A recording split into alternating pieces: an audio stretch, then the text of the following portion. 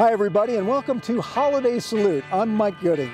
For 34 years now, we here at 13 News Now have been bringing you this program where we endeavor to honor the men and women of the military and all the great organizations here in Hampton Roads which support them.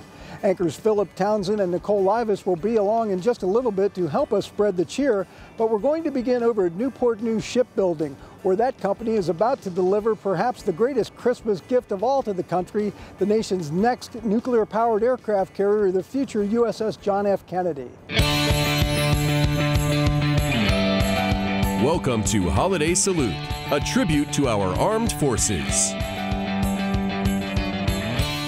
The 100,000-ton ship is about 3 months ahead of schedule and once complete will serve the country for 50 years. Former First Daughter Caroline Kennedy was on hand for the big christening ceremony earlier this month, just as she was in 1968 for the original USS John F. Kennedy. Over 5,000 people have been involved in the construction of the ship since the keel was laid back in 2015. The 24,000 shipyard employees are justifiably proud, especially the ones who have been here for a while. Cliff Edwards is a deck machinery supervisor for the new Kennedy, but when he was a kid, he got a ride on the first Kennedy. It was incredible. I was actually in Navy Junior OTC in York High School. Back then, I never dreamed that I would be working on the future John F. Kennedy. I do remember being excited about it because I really hated to see them decommission CV-67, and I always thought, I can't wait for the next one to come out. Never thought it would be in my career. Shipyard finance manager Mark Prevette served aboard the old Kennedy as a member of the F-14 Tomcat Squadron VF-14 from 1985 to 1988. He is thrilled the Kennedy name will now live on. That was awesome, actually. I was sad when I was working here when they decommissioned the other one and they announced that. So that was kind of a sad day, but definitely very happy that they have brought back the name. The $11.4 billion Kennedy will be the second in the Gerald R. Ford class of aircraft carriers. As has been well documented, the Ford has had its share of challenges, most recently with non-working weapons elevators. Navy leaders remain confident in the Ford class and convinced lessons are being learned from the Ford and being applied to the JFK. So I think that as we work out some of the kinks on the first in class, we're going to see the consecutive follow-ons that will be able to overcome a lot of those challenges very quickly. Huntington Ingalls Newport News Shipbuilding executives are banking on the lessons learned from the Ford experience paying dividends with the Kennedy and the Enterprise and the still unnamed CVN-81 after it. Our build process has become more refined. We learn more and more every day as we build the second ship and then what will be the third and fourth ship of the class. And we said in order to build a ship 18% cheaper, you got to build it different. So we started off at the very beginning looking at everything we do, from how we buy material to how we engineer to how we test on the ship. And we looked at everything we do and figured out how can we do that more efficiently, how can we do that cheaper. We were just relentless. This year we wanted to take a look back in time to the stories that made Holiday Salute what it is today, back when it was called Navy Christmas. So for that, we had to bring in one person in particular. Merry Christmas, everyone. I'm Joe Flanagan. Wait, this came in. This just in, Santa Claus has arrived. He's here. Joe Flanagan, you guys know him, former 13 News Now anchor reporter. Now, Joe, you were there from the beginning, 1986. That's when the Navy Christmas, as it was called, started, right? Yes, absolutely, Philip. And we got to credit Hal Brower as the salesman here at Channel 13. I had never been out of the country. All of a sudden, I got a passport. I'm in Naples. Fly out to the John F. Kennedy carrier and the USS Saipan. Only there for about 7 days, but we put the whole hour together, and I was hooked. I wanted to be a part of that for as long as we aired it. And you got to, help Santa out a little bit, right? Well, we had started that in '86 too. I was helping Santa in '86, and we did it again in '89, and started this nice tradition that Santa was bringing gifts for the Ready Room aviators from their wives back here in Hampton Roads. All right. A hoot. Always got good laughs. All right, let's take a look. 6 ships were on our agenda in the Med: the Trenton, the Saginaw, the El Paso, Iwo Jima, Portland, and the USS Donald B. Berry in Haifa, Israel. Oh yeah, and we heard the Officers' Wives Club of VAW 122 on board the Forrestal had talked Santa Claus into delivering some early gifts to their husbands. So we boarded the Forrestal in Naples. What I brought, guys, are some gifts from the wives.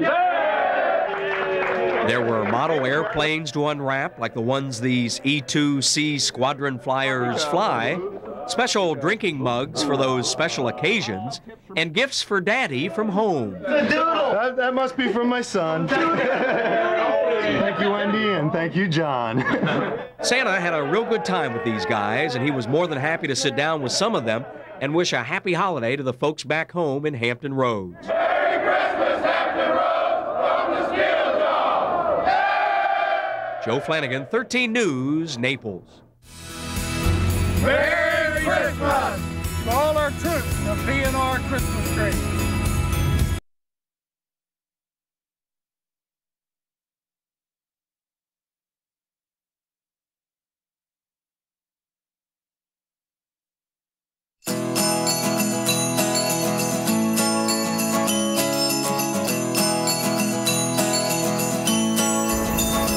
From HCC 28 to Dragon Wells.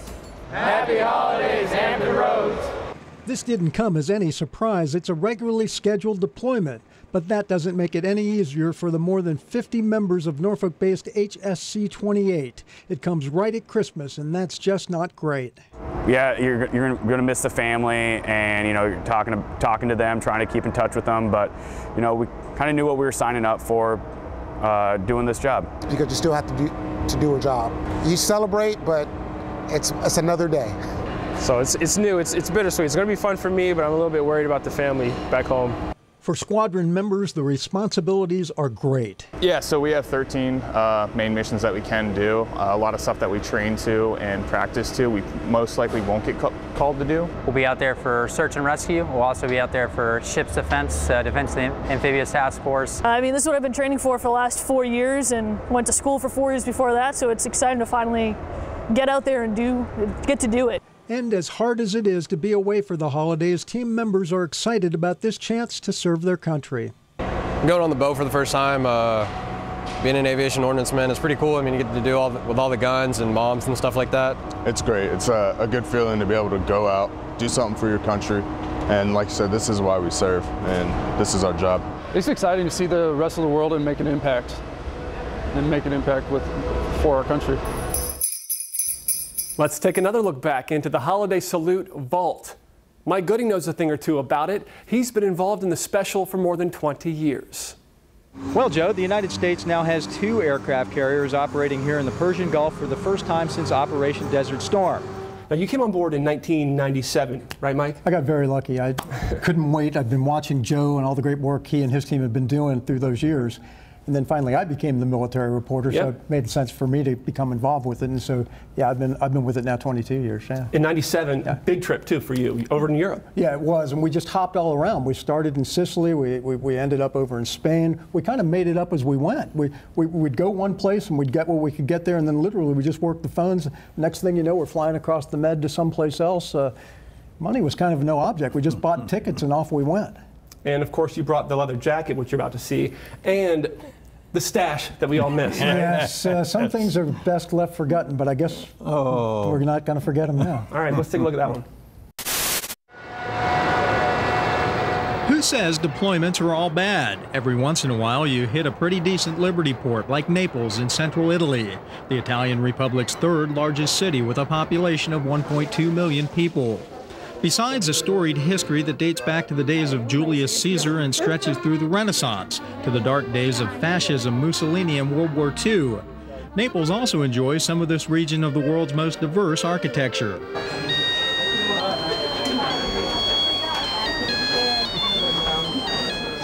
And in one small, tucked-away section of the city, they do Christmas like nobody's business.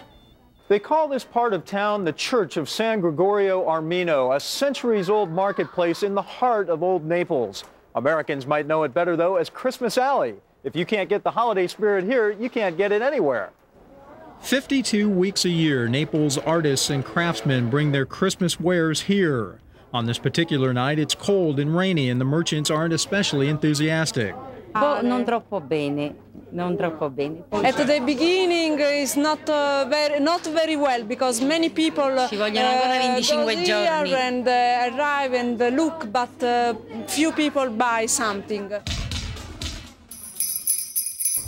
We caught up with the military kids rep for the Comfort Crew and had a surprise for the group's COO. She thought we were going to do a FaceTime interview for the Holiday Salute special, but 13 News Now and the Tegna Foundation had something else up our sleeve.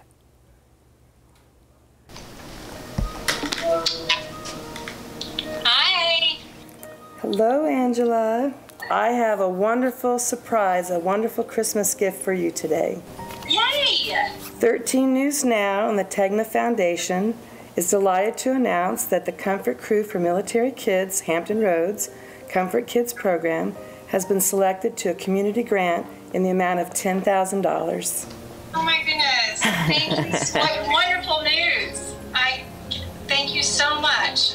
We appreciate it, and oh my goodness, I was not expecting that. You know, we're a small organization, so we do rely a lot on folks there on the ground like Christy, so working with military kids every day, and just our sponsors and donors and volunteers, we really couldn't do it without everyone, and now obviously that includes you guys. Thank you so much. Awesome. Maybe this will encourage others to jump in and help that too.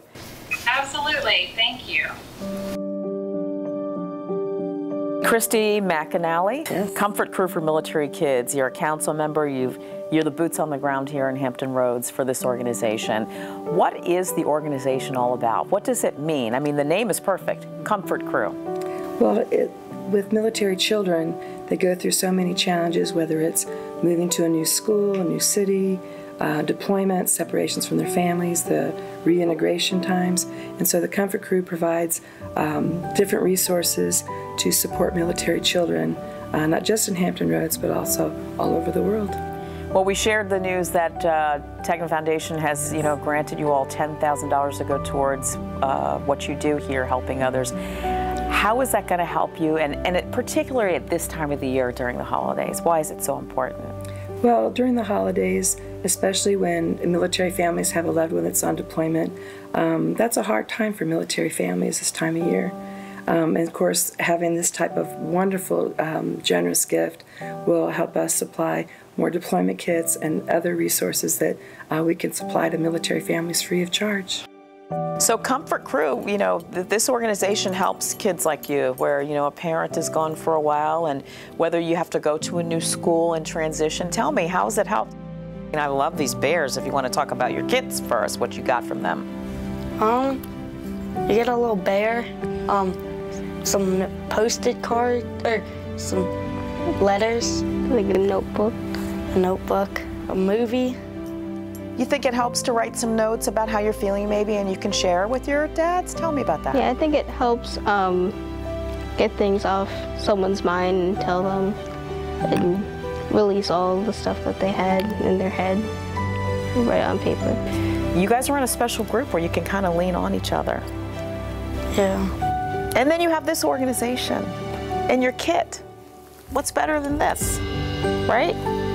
You get your Comfort Crew deployment kit, and it says, with you all the way, dealing with deployment. You think that sums it up pretty nicely? Yeah.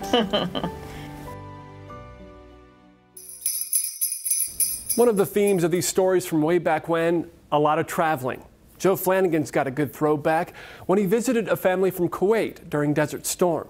Another big story that you worked on throughout the years with the Holiday Salute, Navy Christmas, right. A family in Kuwait that you kept up with. We were so excited about this one, Philip. We had gone over to Bahrain during Desert Shield. The war happened and Desert Storm exploded. We met the family, stayed in touch for the whole year, and were able to get back to their house in Kuwait City and interview them, and to hear them appreciate local Hampton Roads sailors and Marines for literally knocking on doors in their neighborhood to make sure everybody was safe. It was a very rewarding story. Yeah, it's a good one. Let's take a look at it.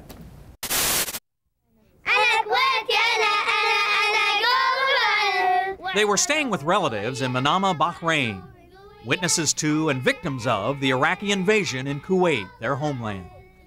Their worst fears were realized last month when they learned one of their cousins was hanged and their others were in Iraqi prisons.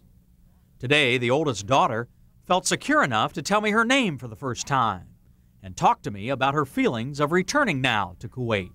Well, you see, before I was very sad, and now I'm very, very happy because my land is back, and this is thanks to the Americans, you know. It's definitely extreme happiness, joy, and we're mixed with pain as well. Fatan al-Badr introduced us to the family and is a Kuwaiti citizen herself. The Iraqi soldiers kissing the feet and kissing hands, and do you think that this would bring us happiness? It doesn't at all. Because if it tells us anything, it tells us what Saddam Hussein did to the plight of the Arabs. Grateful for liberating their country, our newfound Kuwaiti friends had a final wish for military families here in Hampton Roads. And I hope for everybody's, the families, the reunion, and that their husbands, brothers, sons, to go back to them safe and sound. Thank you very much. And proud as well. Proud as well.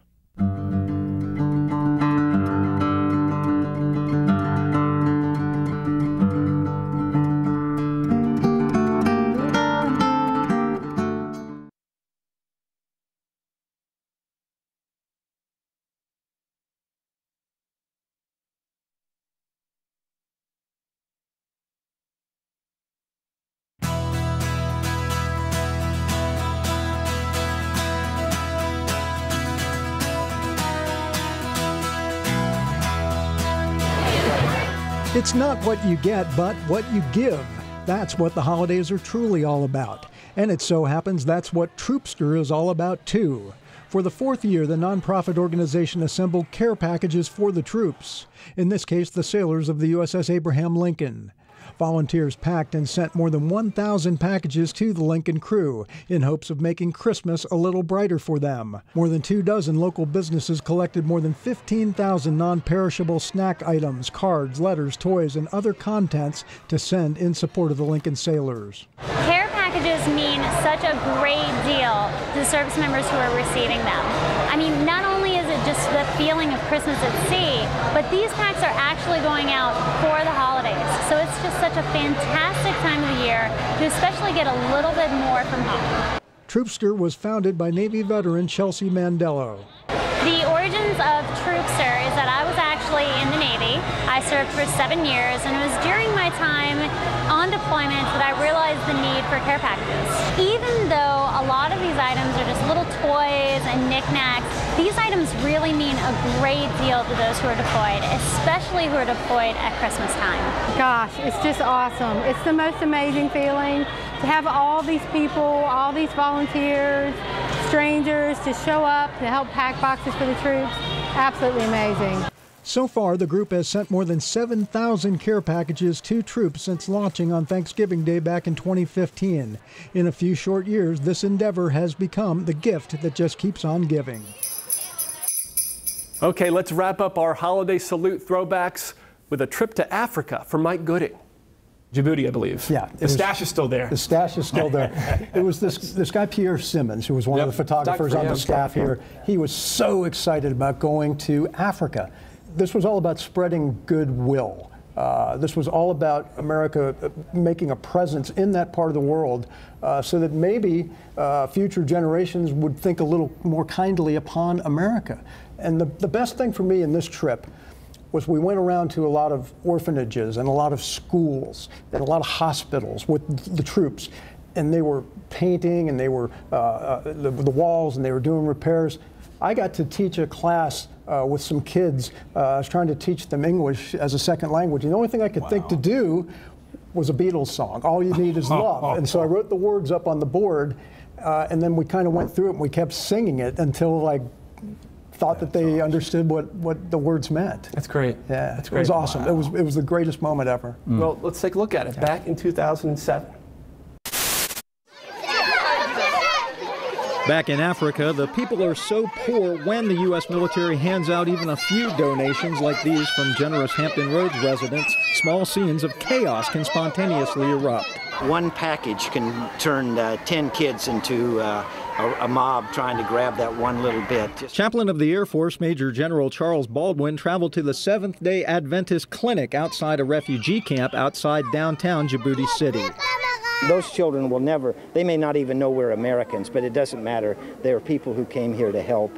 The people who run these clinics and orphanages and schools here in Djibouti say it would be hard, if not impossible, to do what needs to be done without the help of the U.S. military. At nearby St. Mary's Orphanage, Combined Joint Task Force Horn of Africa troops show up 3 times a week. Basically, the folks from the camp just come out and help with the feeding, play with the kids, spend time with them. That's a big help. At the Horsehead School in the Balala district of Djibouti, every Monday night the Americans come to teach African school children how to speak conversational English. They even let me do my part. I left them with the best lesson I could think of. What a great opportunity it is to be of service when we have time off from our mission for projects such as this. We are very, very happy for giving us a hand to the students. The idea, though, is not simply to give a hand out, but a hand up to people in need. Chaplain Baldwin says it's an important American legacy that could pay dividends in the ongoing war on terror, and that's the whole idea. We go in and make the world a better place. We don't leave landmines, we leave food and clothes. Here's another unexpected surprise for an amazing organization called Military Child Education Coalition. We know that your program is very important to you, and it's also important to our community. The military, I mean, that's what makes up Hampton Roads and 13 News Now and Tegna Foundation. We know that you all applied for a grant, and you asked for $10,000, but we've got $15,000 for you. Oh my gosh. We just want to let you know.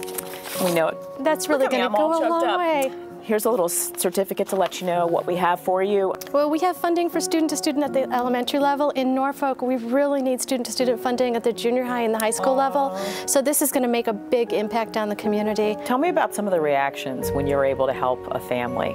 Oh, the children are excited. How did you know my name? How did you know I was here? Did my mom or dad tell you I was here? So the children are excited. They like that TLC.